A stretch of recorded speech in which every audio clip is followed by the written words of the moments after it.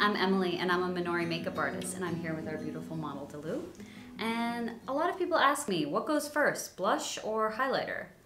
I personally like to do blush first. So what I did here is I applied the blush first along the upper part of her cheekbone, so slightly above where you would normally think to put blush. A lot of people kind of would think to apply it at the apple, but I like to go slightly higher. So once you have that blush on, how do I determine where the highlighter goes? What I do is I find the place where her natural skin meets the blush. So where her skin under her eye and the blush meet, that's the perfect marriage of where you put that beautiful highlighter. So you have that little opportunity there where your blush and your skin are meeting. That road in between there is where that highlighter should go. Let me know if you try that tip out, and good luck. You don't need luck with Minori products. It's very easy to use. It's like it does it for you, really.